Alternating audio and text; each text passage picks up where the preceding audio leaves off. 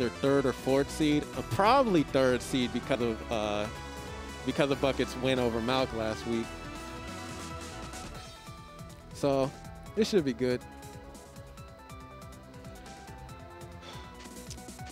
If I were to guess the stage at this point, yep, tower. Yeah, I would have said tower. Yeah. Kragg gets the top. We're going to 8th or high. See, that's high. My effort right there. I unlocked that y'all maple milestone right there. You're welcome. Thank you, Nancy. everyone in chat say thank you, Nancy. Oh my gosh, y'all gonna make my head grow up.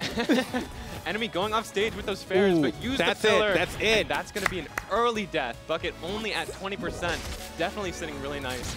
Using that thunder line, that's one habit that Bucket has that he loves to do. He loves to up E1 off the stage and then thunder line soon after you get back from the halo. And it's one of the safest things you can do at the start. You either get 12% or you get parried and you just wall jump out of it. Yep. So we're gonna have to hope that if NME wants a chance at winning this game, he's gonna need to get some momentum. Which, all right. It's kind of hard to do right now. I see what Bucket wanted right there. Gets a beautiful F strong, but Bucket gets back on stage and sadly catches the up tilt up air. A little bit of a taste of his own medicine there. Ooh, hold up. There we go. Speaking of up tilt up air, Bucket said, "I don't want my medicine. It's for you." And there it is. Off stage Thunderline. Here we go, 2 stocks to 1. Bucket still sitting really nicely. NME is going to have to do twice as much, do 2 stocks worth of work, while Bucket still only has to do 1. Gets a scary fair there. All right, man. Bucket's demonstrating such a strong level of comfort with this matchup. Those games you played with Malk last week and then Crimson and Ras really showing just how much they understand how to play against Kragg with Absa. Absolutely. Bucket is not letting himself get scared by any of the things that Kragg wants you to get scared by. Not being threatened by holding rock or anything. Takes the up strong there, but NME's still sitting at 96%, not exactly very comfortable. However, Kragg is still very heavy. And Absa is very not heavy. The Nair 2 hitbox just whiffing on the Absa. Parry on the rock, good. Okay. All right. Bucket dealing with rock so beautifully. Ooh, missed the sweet spot twice. So close. But that's still percent in stage control, which is extremely important. Yep. Oh, gets the parry. Parry on the kick. Bucket still not being the sweet spot back air, and that's going to do it. Beautiful. Wonderfully controlled from Bucket. Got that early lead, and from there never dropped it. And that's exactly how you have to play those situations. Okay, 2 things real quick. 1, because Absa's on screen, Spidey reminding us that we need to say absolutely a lot. Oh, okay. And 2, I feel like we owe Akashi a payment every time we see that Thunderline trick. Yeah, everyone say thank you, Akashi, in the chat. Oh my gosh. All right, so what are we gonna see? Good, I'd say this right now, good bans by Bucket. You definitely don't want to let Kragg take Air Armada. Yeah, absolutely not. Ooh, we're going to Treetop Lodge. My character's home. Good start with the 8 minutes F tilt 2 by Bucket. Gotta get any and all % you can. But speaking of that, NME is not taking. What that was an interesting SD right there. I don't know what was missed. Yeah. Either one he thought he had that he didn't, or just missed the button. Really unfortunate. So we're seeing a bit of a mirror from last game. Once again, NME's key to victory is just going to be keeping up this lead. Doesn't have to go too fast with it. NME's still only at about 50. Bucket's really going to need to do something. Thank you for not running into that up strong. Yeah, that was absolutely would have been terrible. No, we like characters. We can't afford those kinds of mistakes. Up tilt goes to the up air and misses it. Yeah, just enough drift the eye out. The up tilt right there, it's a 50-50. If they drift out far enough, you want to go for the fair instead. Bucket really wanted one of those fairs to get hit. Oh, misses the up smash and almost dies for it, but beautiful DI. Yeah. Holding the rock, gets hit by it, now it's off stage. The thunder. If those shards, all right, still got the kill off the shards. We're counting that. That's going in the Adam MDVA clip montage. Beautiful from Bucket. Now, even stocks, if he can just live for a while, get some nice % on NME, he can absolutely bring this back. But NME is not making it very easy. Playing neutral very well and also just very aggressive once he gets some advantage. Good. Not let Bucket get away with without some scrapes. Love the tech chase right there with the wave dash back F tilt. Absa but to, bad DI on the F tilt. 0 to 40, 1 stock to 2. All right. Enemy in a much better position than in last game, but they're still off stage right now.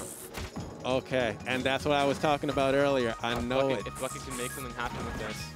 Bucket's trying to go for that. Gets back to stage, gets returns back, but it doesn't matter. Good weight on the roll on the flat. This is exactly what Bucket needed. 43 to 0, not too far off. Absolutely a comeback that can be made, if you can even call it a comeback at this point, because now it almost seems even. Bucket off stage, definitely not very comfortable, especially being at 83. Ooh. Oh. Bucket just needs to get in. Oh. And he reaches him. Double jump up there. And to catch that.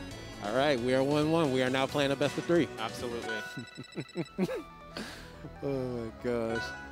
No character switches. Bucket doesn't feel like the Malo is the answer in this situation. Yeah, and I don't think he'd want to go Arcane here either. Right. I'm trying to note some things. I think NME made a good adaptation in game 2 there. You could result that to him remembering the matchup. You could result that to him having a lot of experience as a competitor. But either way, the way they played in game 1 and 2 is just so much different. I guess it's mostly because I could actually attribute more of it to him getting the damage lead. Right. Because of that, Bucket couldn't play back, which is what he was doing in the first game to such effectiveness. And a damage lead on Kragg is so much more, means so much more than having a damage lead as Absa in this matchup. Because Kragg, percent is a lot more valuable on Absa than it is on Kragg, because Kragg is so heavy. But the pick of Spirit Tree here, and again. Unfortunate fate. So, Bucket can make something happen here, same thing as game 1. But the pick of Spirit Tree by Bucket is an interesting one because death off the top is something that can happen from either of these characters very, very frequently. Bucket is just putting more faith in his ability to get those top lasso kills than NME. I really like that placement of the rock. It forces Bucket to do such an awkward up B angle, making it a lot easier to catch them on the edge guard.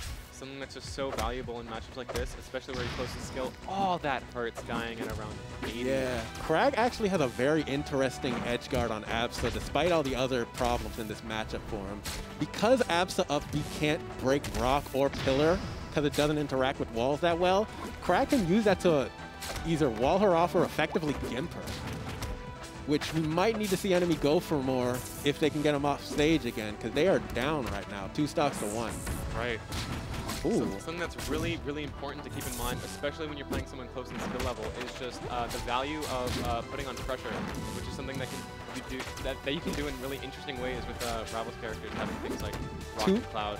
2 free up tilts worth of damage on that pillar, on that platform side special, and Bucket is sitting pretty right now. Enemy greedily going off stage trying to get something while being on last stock 100 or so. Which may not be the best move risk-reward wise, but hey, if it works, it works. NME definitely keeping up some nice pressure against Bucket, getting that up smash. Last stock, NME definitely not sitting pretty percentage-wise. Bucket just going for the F smash, racking up more percent. Doesn't go for an up, but goes for an up air there. Not fast parry, but doesn't get hurt much for only at 11% afterwards. Good parry on the the instant. The revenge parry. Oh, and it parried it again. Yeah.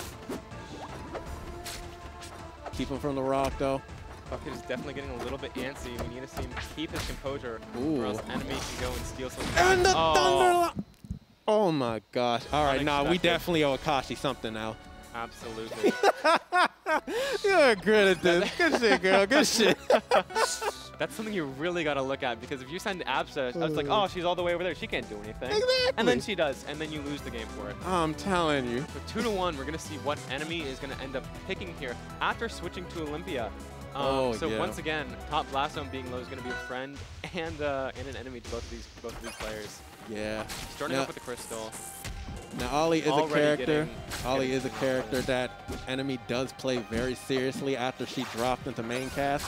So you can't really say you're like forcing NME off a secondary or anything like that. Still, it's noteworthy here for Bucket to be able to get NME to change character at all.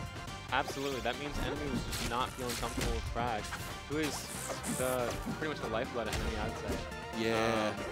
But Enemies has, like I said earlier, just a really, really impressive advantage. I say that's one of the best things about his gameplay.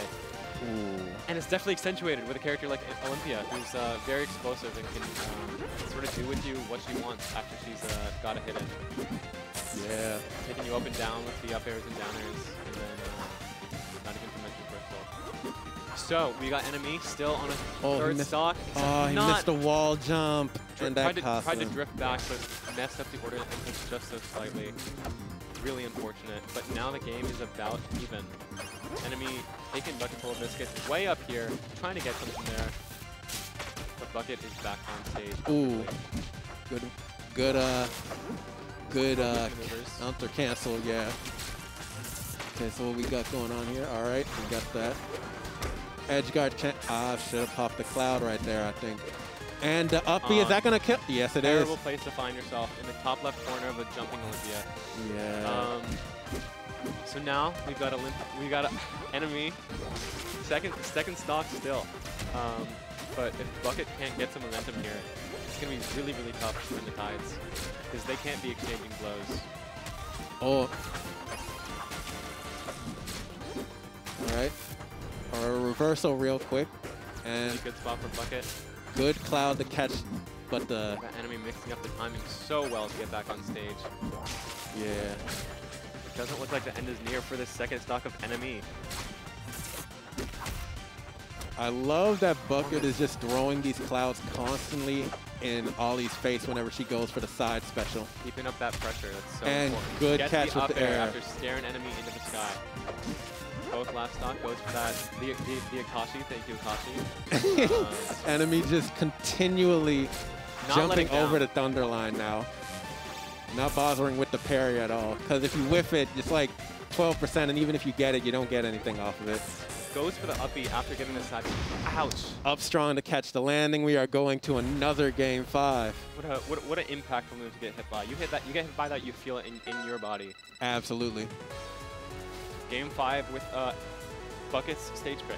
Yep. Be nice. Let's see if he goes for a low ceiling again, or if he decides that might not be best. I could see a pick like Blazing Hideout with really far side blast zones to sort of give him some leeway to DI there. Yeah. So we'll see what ends up happening. So it's Bucket's stage pick. For some reason, I'm going to call. I'm just gonna say it. I want to see Endless Abyss. That would be, that's crazy. Yeah. That's a little bit insane. Yeah. I was gonna say, do you think, is Bucket a Tempest Truther? Oh my gosh, he's a Tempest picker. I forgot. I was gonna bring that up. Which is a very, it's sort of like left-handedness in Rivals. No one likes Tempest except like 9% of the players, and it's like forcing your opponent to drive left-handed because no one likes to be on Tempest. But if it's somewhere where you're comfortable, you can take anyone there and get automatically just a comfort bonus, which really does matter. I'm telling you, yeah. And that's why the real tech is to continue say you hate Tempest, but practice on the stage so that way you can catch all of these people that try to take you there. I actually had one day where I played for 4 hours straight only on Tempest to get better at the stage. Oh my gosh, I should probably do that too. Yeah, I shouldn't be broadcasting my secrets. But anyway, game 5 here, still very even. Both players in the high double digits posting 100. Bucket crossing that line, but still staying very comfortable. Not being thwarted very much by the crystals that Enemy is constantly throwing out. Just very calmly dealing with them, either staying out of their range or destroying them as they come out. Yeah. Neither of them getting anything crazy going. Bucket just weaving in and out of that, baiting Enemy into popping the crystal. Both players are so composed right now. This is a very interesting neutral. The two of them just dancing around each other. Oh, a bit of a flub in the movement right there. And that's got, oh, and the jump the Thunderline, and that's the stock. Yeah, you gotta keep in mind that Olympia's in the crystal field. She can just bullet train over to you at any second with the jump cancel side B. Yeah. Oh, Enemy almost getting something going, maybe having led to an early stock, which is really scary, something that I know he's done many times. But Bucket is just not letting Enemy approach at all. Just staying on the back foot, not not figuratively, but just keeping back so the enemy can't do anything with the little range that Olympia has. Thunderlines again, gets that percent. Focus attack through the Thunderline, gets a good punish follow-up. Enemy just taking advantage of how heavy Olympia is. And that's why Bucket picked this stage, because the blast zone up there is just so big. He has a much better chance of surviving those high ollie up Bs. You can tell how comfortable Bucket is in this matchup, just using Cloud and everything. Even while being down a stock, Bucket just taking it patiently and finds it right there. Oh, that absolutely what he needs to do, just keeping his head cool. Yep, good drift out. Will be moving the most, definitely to his benefit. Gets snatched up by that up special though. Enemy wanting that up beat, but Bucket not feeding into it. Yep. Still just slowly chipping with Cloud. Good patient recovery right there. Misses the fair, gets them hit by the side special, and that's it. Ouch. Up strong. Oh, beautiful sequence by NME. Definitely knows what he's doing with his character. There's a reason he switched to her. Okay, F tilt out. Bucket with some scary fairs. Oh, is that an? Okay, it's not an SD. Thank goodness. And that's not going to kill. Last zone. The stage pick working against Bucket this time. Another up tilt. Enemy weaving back. Good fair. Catching the fair for it with the Cloud. Beautiful, beautiful, beautiful. And there's that last stock transition to stage. The lightning orbs are active. Lightning orbs now active, which gives Absa a 10% damage bonus. Oh my gosh. No, it doesn't, don't worry. Oh, fair? Another fair? No 3 way! sweet spot fairs, and Bucket will take it. Oh my goodness. That's what we were talking about. That's what Bucket's got that no one else has. That precision with Absa. Beautiful. Bucket going crazy 60, right now. That 60 was after the hit. How tragic. We live in an air society, y'all. The start of that combo, enemy was at 18%. And 18%. That led to death. That's so tragic. That was crazy.